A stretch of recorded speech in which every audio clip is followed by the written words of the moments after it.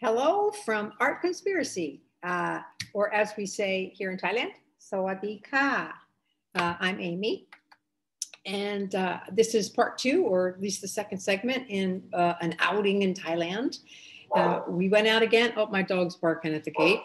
Hold on, be right back. I'm back. Don't you love dogs? I do. I love my dog. Okay, anyway, so we went on another field trip as we do weekly with my gang of five. And I got such a great reception from the last one. I thought I'd share some more with you. The thing about drawing and painting, or just being a visual artist, I'm telling you, the biggest benefit, one of the biggest benefits, is that you see better. You just see the world in this very heightened state. Especially when you're out looking for what you want to draw. You're looking at shapes and you're looking at light and dark and color and texture, and you're trying to, you almost are imagining it as a work of art, how you could take that information and make it into art. So you're really looking in a way that is unusual.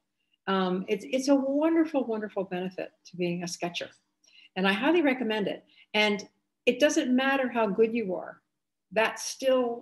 you still become, heightened, have that heightened awareness. So anyway, we go out. So we got to a temple, and right away, boom! I was like, all the bells and whistles were going off. And let me show you. This was the first thing we saw. We were like in the parking lot, and look at this Jedi. It's just awesome. Especially juxtaposed with these more modern houses. I mean, I think that's pretty cool. That idea. I really like that. Here's a close-up. I mean, how fun is this? I have not drawn it yet. And I didn't want to sit in the parking lot, so I didn't choose to draw or paint this, that day we went. But I'm going to. I especially love how it's weathered and broken, and the plants are growing out of it like that's just right up my alley. So that was the first thing I saw. It's like, yay, sign me up. And now look at this. This is the back of the temple. And what I think is so cool, these are golden sort of statues of monks. But look at the blue and the yellow. It's reflecting, what's behind it.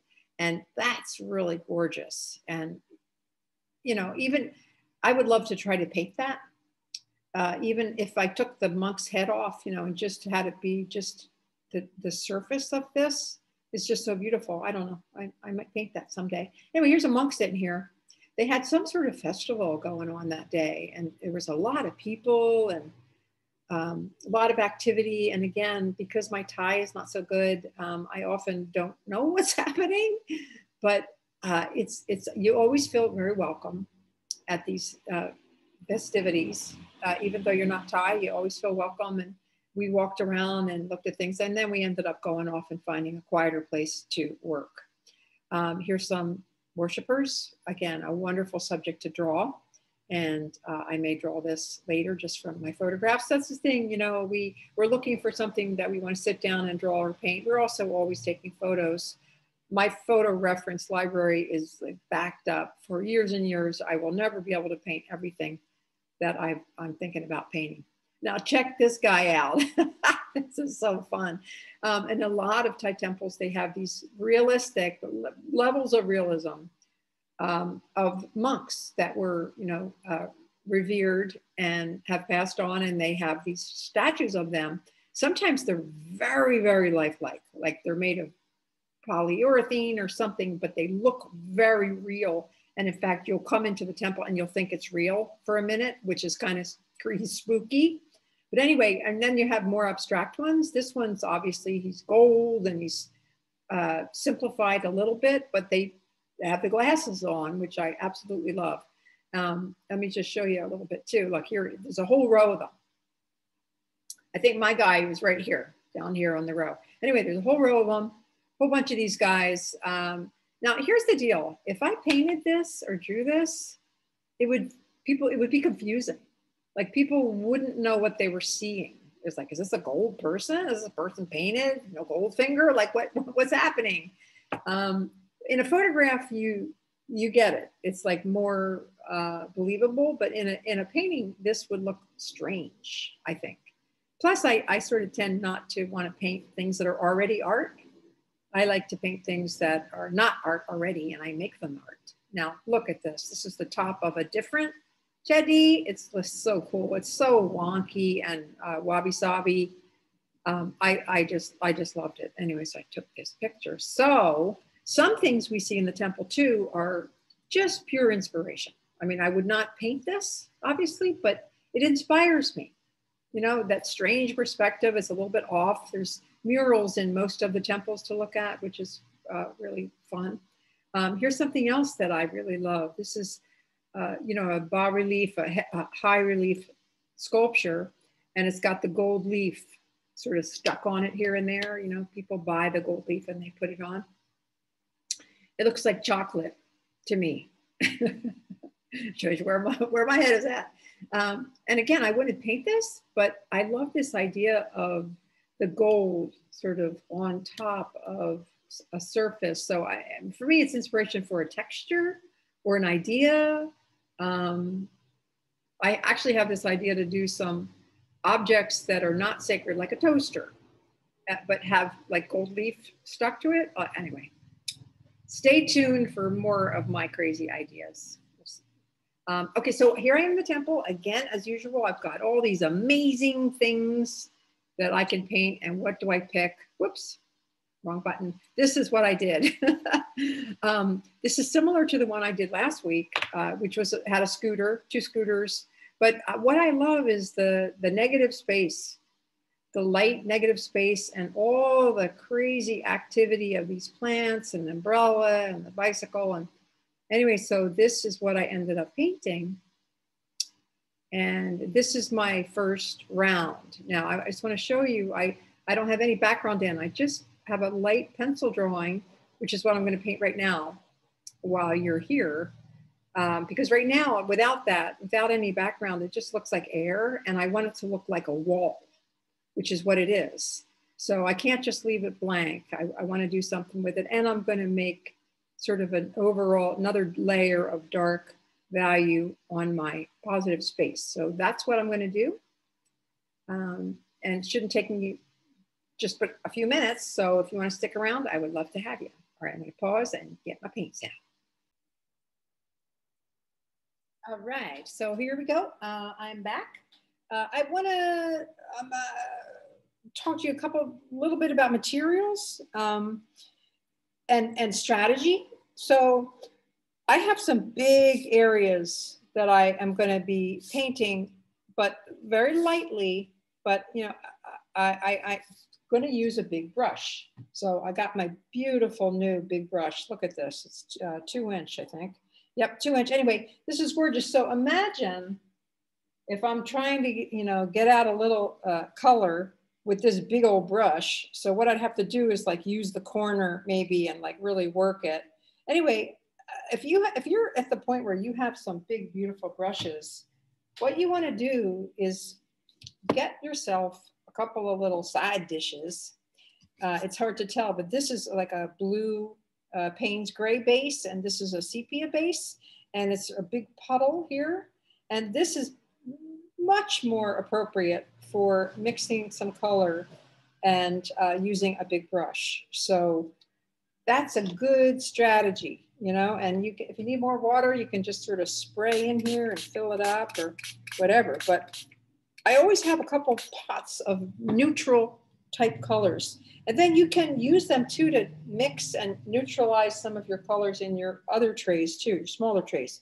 So these are like just little wells of some neutral colors that are going to come in handy for what we're going to do. So let me start. I'm thinking about my strategy. Do I do the background first or anyway, I'm going to go for the background. So let me warm up. I wet my big old brush. And the other thing about using a big brush is it really soaks up a lot of paint, you know? So don't be surprised. when you mix up a big puddle and then all of a sudden it whoosh, whoosh, it's gone. All right, so I got some paint. Oh, I went not for the background. Sorry, I completely did the opposite of what I just said I was going to do. So I have a green. So I'm going to use my big brush anyway. And I'm going to do, look, a veil of color. Look at that. Ah, so wonderful. All the texture is still there underneath. That's the beauty of watercolor, is that you can do these wonderful layers.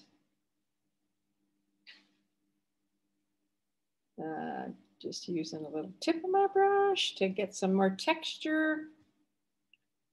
Look at that, so fun. Just one more dark.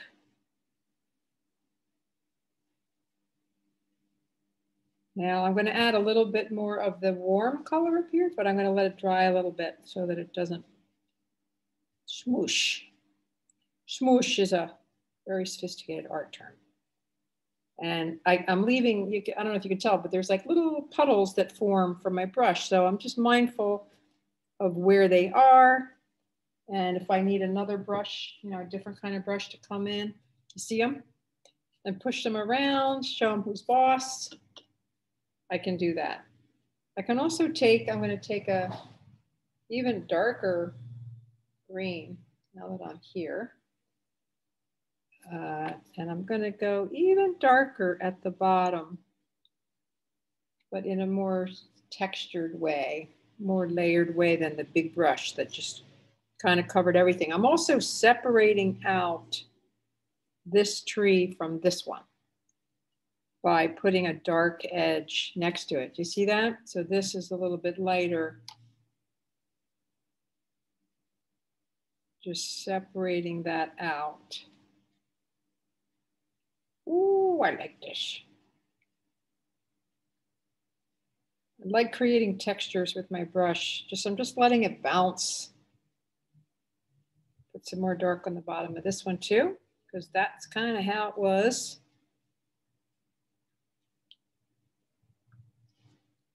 And if I don't like the texture particularly, which I like it, but I can push it, move it, do some stuff with it. Okay, so I'm going to take a round brush, my big round brush, and I'm going to dip it in my blue, light blue, little base bucket, and I'm going to do a little bit more dark with my motorcycle, or yeah, my scooter. Again, I'm just increasing the contrast.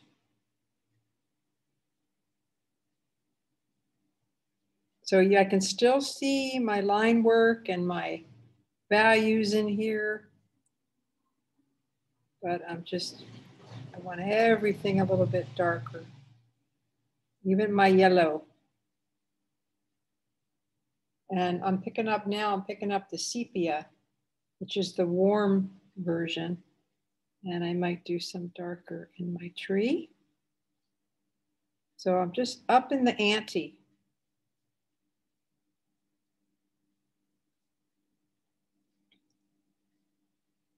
And even for my sort of the implication of my cast shadows, because what I love is all of these forms are united.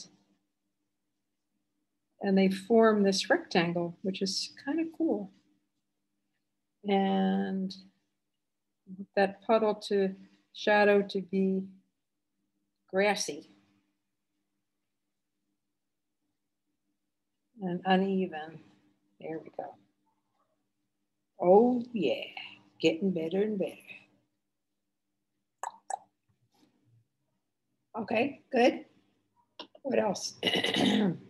Switching back to the blue, darker blue, and I'm going to do my signage. And because I'm working with very loose paint, I mean, very wet, it's really puddling, and that's good, but you just kind of got to watch it and see if you like how it's puddling. And if you don't, then push it around.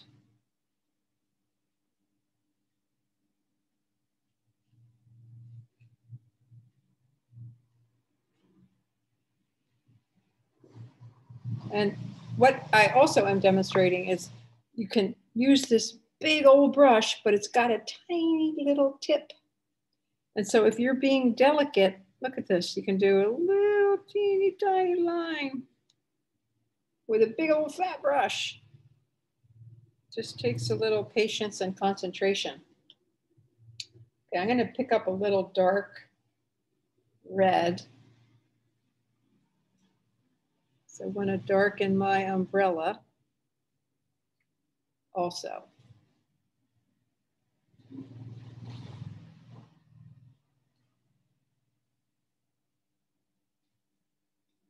And you can see I'm painting it unevenly, even in that second layer,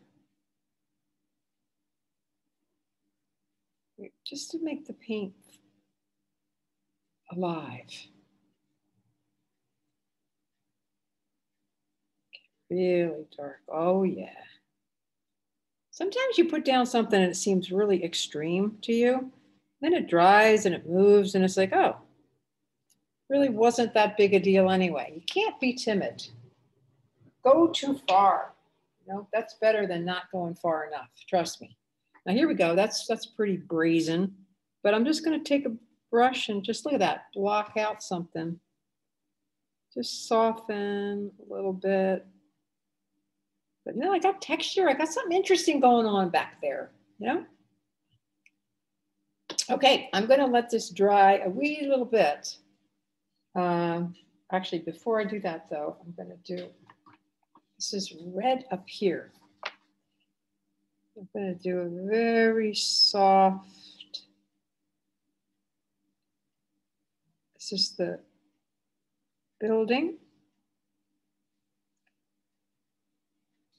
Pretty light.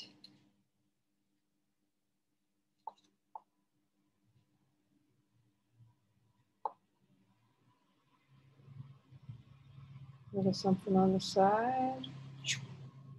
Just going to start to suggest what else is going on.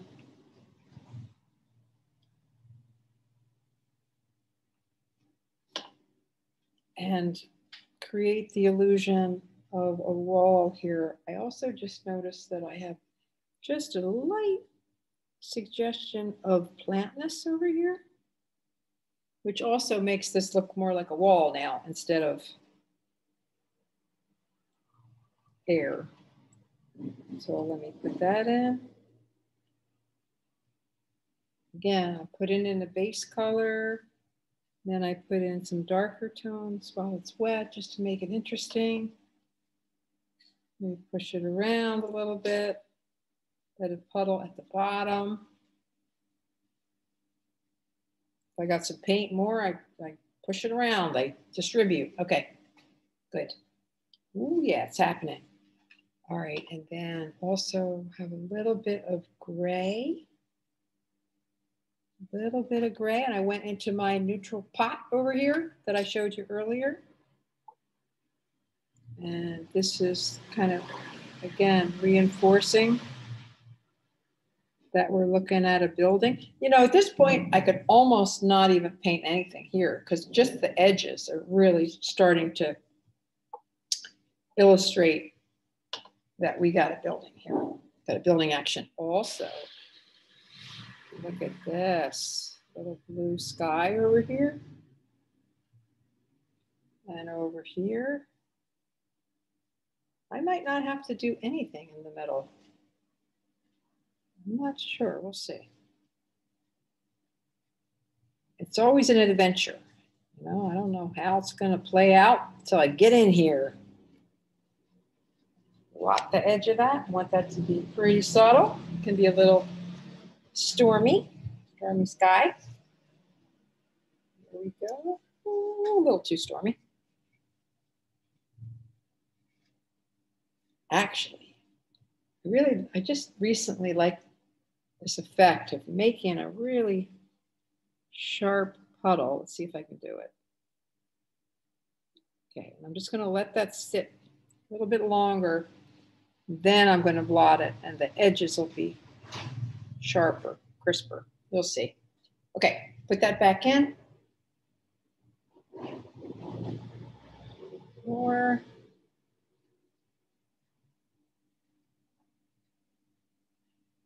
Okay, maybe let's do a little bit of that red that's in the plants up here. There's a little touches of red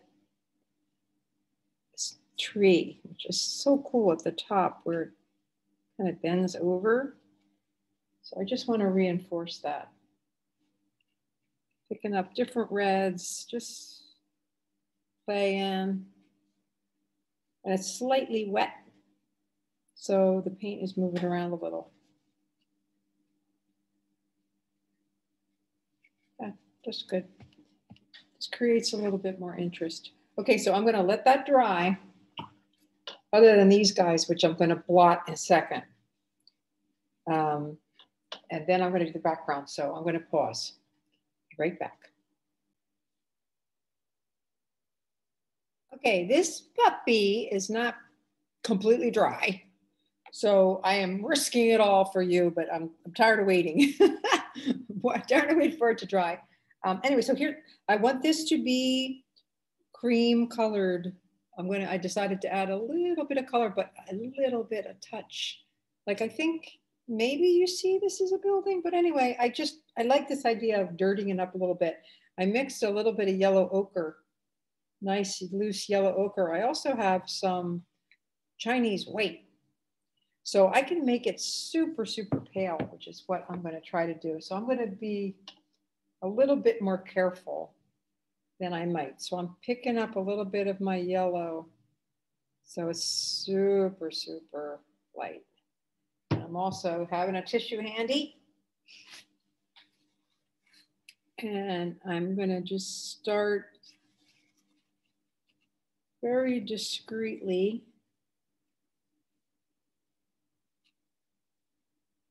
I mean, if you sponge it off too soon, then you get rid of it all. Let it sit there for a minute, maybe. But this is how you find out how long you wait. You try it, and you come in with some more, and then meanwhile you're creating texture by doing that. So I think there might be a little bit of spreading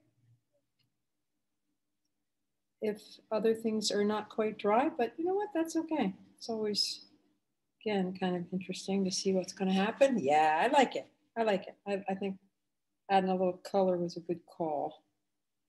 So it's really light. It's very fun.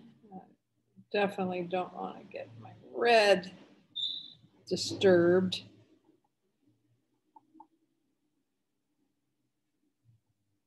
And down here is kind of cool because my license plate here is white. I actually should probably do a little darker green next to it so you really see it. I'll do that as the pièce de résistance. Oh, I got some spreading. Oh, no problem. Got the magic tissue handy.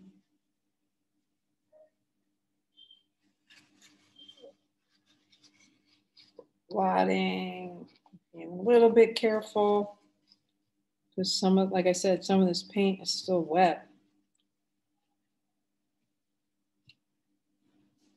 But I'm just ending up with a little, like almost like a patina of the yellow. Very discreet. Good. Better get some up here.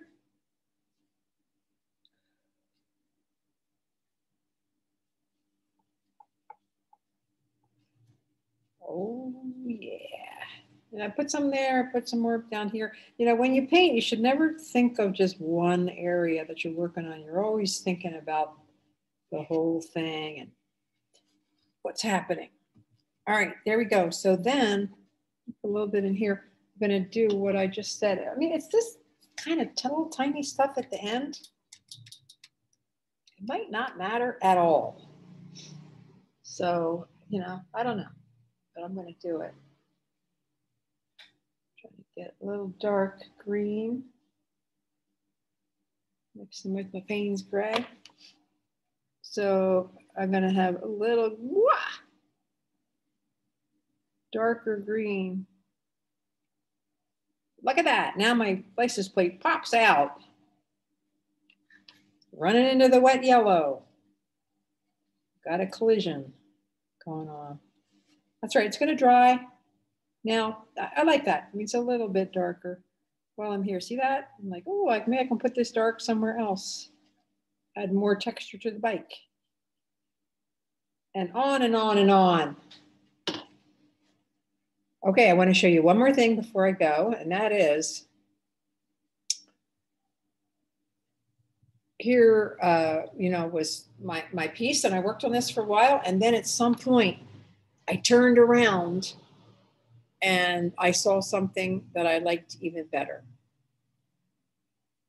Was this. This is my friend Winnie over there painting, and just her little nest of art supplies, and her shape was so interesting to me. And look at the shadow on the wall. It's casting a shadow from the temple, the Naga on the the side or the top of the roof. Anyway, I thought that was pretty cool. So then at the last minute, I ended up working on her.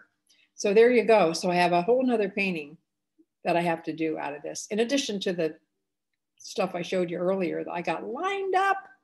I got stuff lined up for days.